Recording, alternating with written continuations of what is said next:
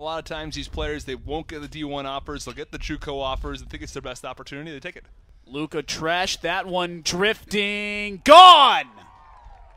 Tresh goes yard, opposite field home run with the wind blowing that way to tie things up.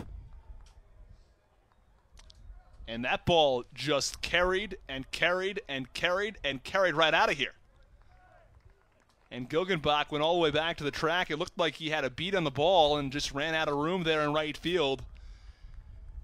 And just like that, NC State has tied the game. 6th home run of the year for Tresh. Just teed off on that one, and the wind blowing out toward that direction, and a pretty strong wind at that. Gusts of 25 miles an hour, certainly